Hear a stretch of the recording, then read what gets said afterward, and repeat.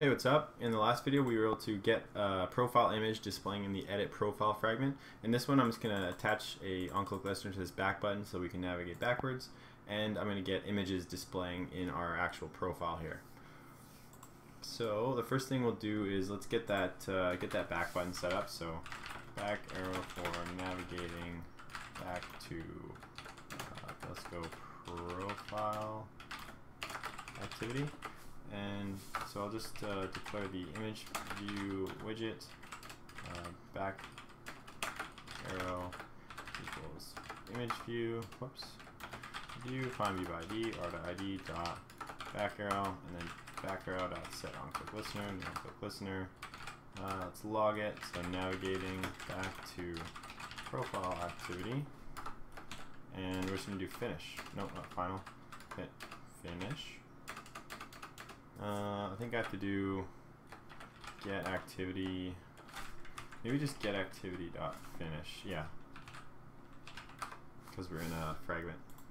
That will finish the activity being account settings activity, and we close the image loader. We can close that, we can close that, and that'll be good. And I want to move the init image loader method because it's kind of stupid if it's in the edit profile fragment. Let's get rid of this, and I think I'm going to put it in home activity. So let's put that method here in home activity, and then do init image loader. Actually, we'll probably call it first since images will be loaded here, and change get activity to context. Oh, hiccup there. Okay, close home activity. And something else I realized I forgot in which is it? And close that in not profile activity. In account settings activity, I didn't initialize the bottom navigation view, so you can see that it kind of has this like stupid thing, and the navigation doesn't do anything. So let's grab the one from home activity, sure, because they're all the same. Just gonna copy that and paste it down here. And what do I need to change? Activity number. So I need to get the activity number from profile activity, which is just activity 4. And then go up here and let's set up bottom navigation view.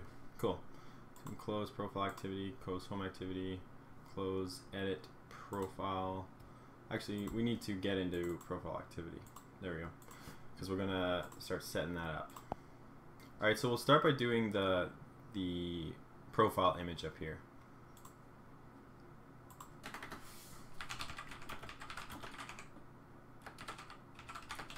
So private void set profile image. For now it's not going to take anything because we're going to eventually need to change this when it actually pulls data from the database, but I just want to make sure that it's working now. So we'll create a global variable for the image view widget. So image view, I'll do profile photo, and we're going to have a lot of widgets in here. So I'll create a method for initializing all the widgets. So private void setup activity widgets. And right now there's just going to be, I guess, we can do the progress bar and we can do the profile photo, but later on there's going to be a lot. So image view find view by id r.id dot profile image or profile photo. Let's take a look. This is going to be activity profile and layout center profile. So this guy here, and we need this image, so it'll be profile image. I'm going to change to profile photo so that all the profile photos are going to be the same name. That just makes it easier to remember. Profile photo, there we go. And then call that here, so set up activity widgets. And then in here we can actually set the image. So setting profile photo, and we can use our universal image loader since this image is static. There's just one of them, so I can do set image, and I need an image URL. So I'll grab the one that's from edit profile fragment. I got this same image here.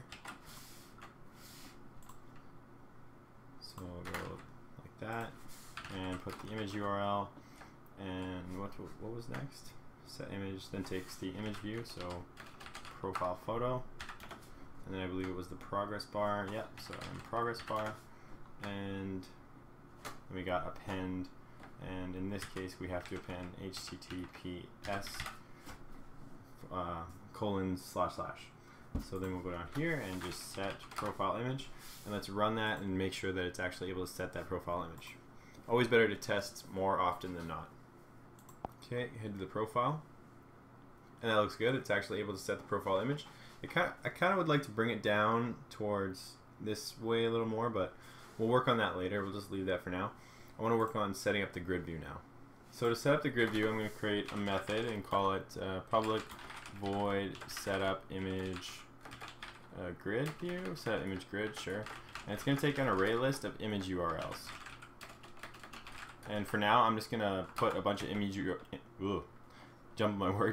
a bunch of image URLs in manually, but eventually it's going to pull the image URLs from the Firebase database. So just for now, we'll just manually do it just to test and make sure that's all working. Find view by ID. Actually, this should go in our widget. Actually, since it's contained in here, it should be fine. ID view. And I'm going to need to create a custom method for adapting the images to the grid view. So we'll go down into utils and I'll create a new Java class. I'll call it grid image adapter, and we need context, need a layout inflator, inflator, and we need layout resource, and we need which kind of string we're going to be appending, just like we were doing, because we're going to use the universal image loader in the grid image adapter, so we need to have the file extension that we're going to be extending. And then of course we need our array list of strings. Okay, let's create the default constructor, get all that good stuff.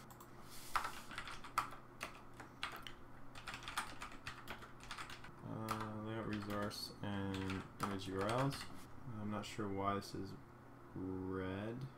Oh, forgot to extend the class. Extends array adapter. And we need to use the super because we're going to be referencing the items from the array list. And I'll talk more about that when I get down to that section. So what else? This is good. We need to initialize the image loader. I'm not going to actually configure it here since we set the configuration in home activity. And so we're going to use the view holder build pattern to view the images.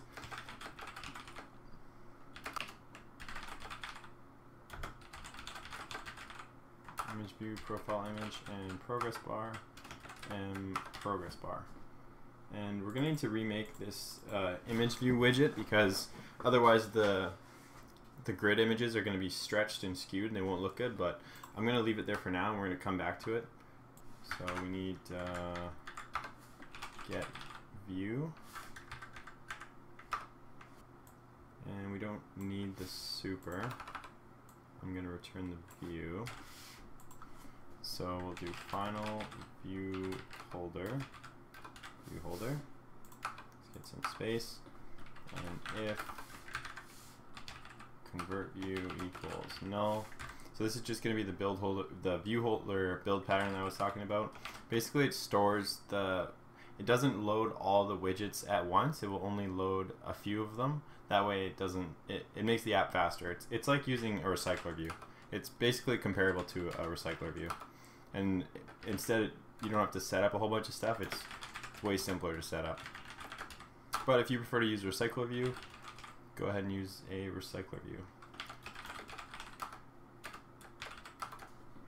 Okay. Oh, whoops. I was going to call this holder. Okay, and then we do holder with the declare all the widgets. So progress bar equals progress bar, convert view dot find view ID, r.id dot I don't even know. Probably profile image. Profile progress bar, that sounds right. Folder and then profile image equals image view, convert view, find view ID, r.id dot should be profile photo. Actually, that's not a very good name. Profile image. I'm just gonna say image, because the grid is not profile images. And I hope that ID isn't profile photo, because that'd be kind of a stupid ID. Let's go to, oh, I haven't made the layout yet. That's what it is. So we need to actually build a layout that the grid view is going to inflate. So we'll create a new layout file, and I'm going to call it layout grid image view. And so just like if you're using a list view and you have a list adapter class and you're adapting that view to get recycled in the list view, it's the same thing with the grid adapter. So we need a class that's going to get recycled over and over again inside of the grid view. So we'll change this to a relative layout. We can get rid of this orientation and get rid of that spacing. And then we have our image view. And we need to set the scale type to center crop. That'll give you the best looking image. And I'm just going to say, whoops, the ID is grid image view. That's much better than profile image. And progress bar will be 50 dp by 50 dp, and center in parent true, and then profile image progress bar. Actually, that's kind of stupid. It would be grid image progress bar. Copy that, and it's going to be here. And this was the grid image view. Cool, that makes way more sense. And then to complete the build pattern, you do set tag. And what tag is a way that you can store like widgets in memory, basically. So it takes the view holder and it stores the view holder, creates all the widgets, and then the tag will hold the entire view holder. So it's like storing the view in memory and not putting it on the page, so it doesn't cause the app to slow down. Then we can do else holder equals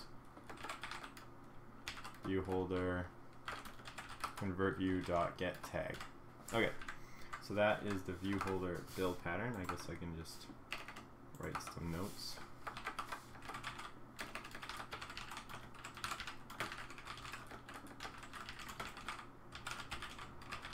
Similar to recycler view.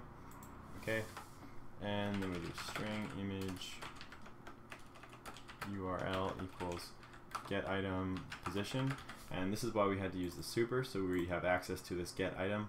You can see if I comment that out, I shouldn't be able to use get item, or I can use get item, but it's not gonna grab my array list. So we have to use that so that I can access them.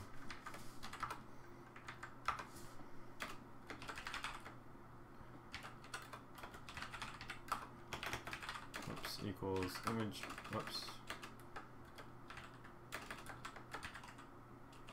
Image loader.get instance. And then just like we did in the image loader class, we have to set some properties and display the image. So we do append, which is whatever we need to prepend to the image URL, then the image URL itself, and then holder dot, this is going to be our image, so holder dot image, and then new image loader listener, and we're going to do basically the exact same thing. So I'm just going to copy it. I'm going to go into here, and I'm going to grab all this stuff right up to there, and I'm going to paste it in there because it's exactly the same. Progress. Oh, because I need to do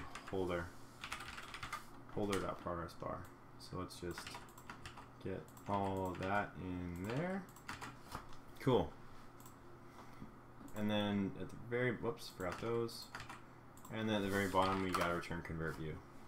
Okay, so there is our grid view adapter. There's going to be an issue with it. I'll tell you right now. I'm not going to tell you what it is yet, but I'm going to show you what the issue is, and then we're going to fix it. So let's go back to profile activity, and we'll actually adapt a list of images to the grid view.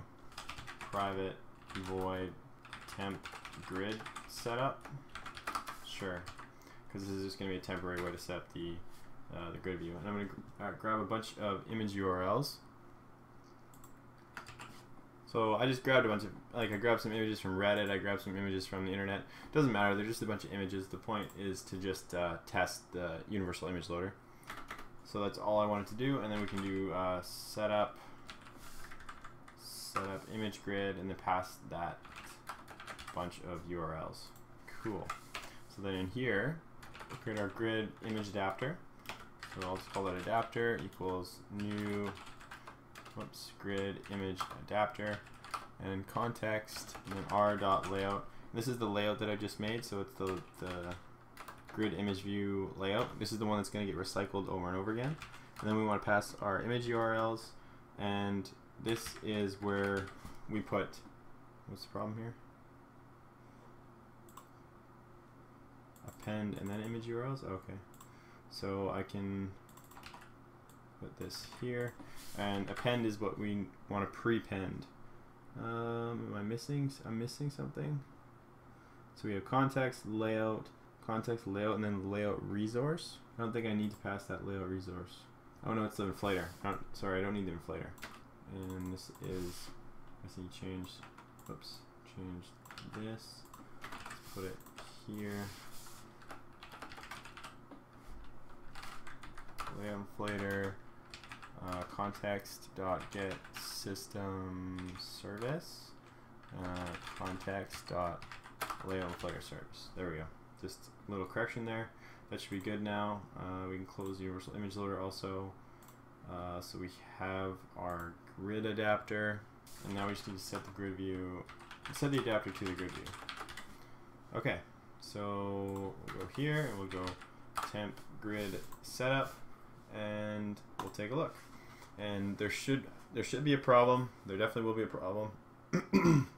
I don't want to give it away yet, but I just want to show it to you, and then we'll fix it. Ah, see? That's the problem. The images are all stupid. They're different sizes, so the way that they load is not good. So basically what we need to do here is we need to create, we need to override the image view class and make it so that the images are all square, and then center crop them. But this video is already kind of long, so I'm going to stop it here, and then in the next video we'll fix this issue. So I'll see you guys in the next video.